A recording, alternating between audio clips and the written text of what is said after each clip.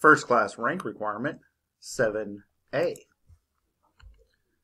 Demonstrate bandages for a sprained ankle and for injuries on the head, the upper arm, and the collarbone.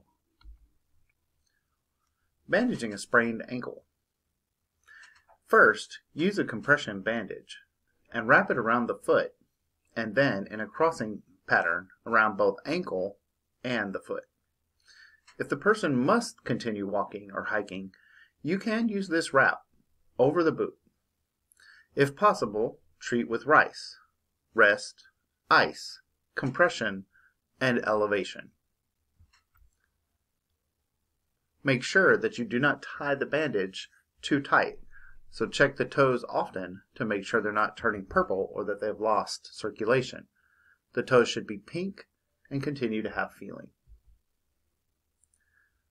Bandaging a head injury. Start with a triangular bandage, shaped like your scout neckerchief. Place gauze on the wound if it's bleeding, and add pressure if that doesn't stop the bleeding, or at least slow it. You may need to add more than one gauze. First, make a 1-inch fold on the long end of the triangle, and then wrap it around the head. Keep pressure on any wound. Use the bandage to continue that pressure. Tie the bandage in the back. Now remove any victim that you suspect has a spinal injury. Bandaging and splinting an upper arm fracture. Start with 2 slings and a splint. You may need 2 splints. First, splint the arm to immobilize it. So make sure that the splint goes both above and below the break in the arm. Then place the hand in a sling with the hand 2 to 3 inches above the elbow. Make sure that the sling is wrapped comfortably around the neck. Finally, use the second sling to secure the splinted arm to the body so that it does not move. So you'll wrap the sling around both the splinted arm and underneath the non-injured arm.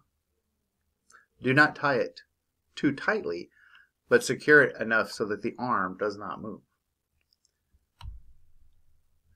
Bandaging a collarbone or shoulder injury.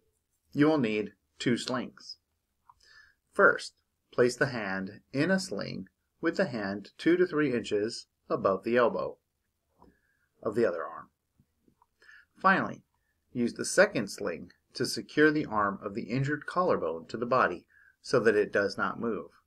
This is the most important part, as the movement of the collarbone is what causes the pain. In all of these cases, after you have bandaged the injury, seek medical attention. This has been Scouter Rob. Like, share, subscribe, ring the bell, and contact us below with our email address. Happy scouting!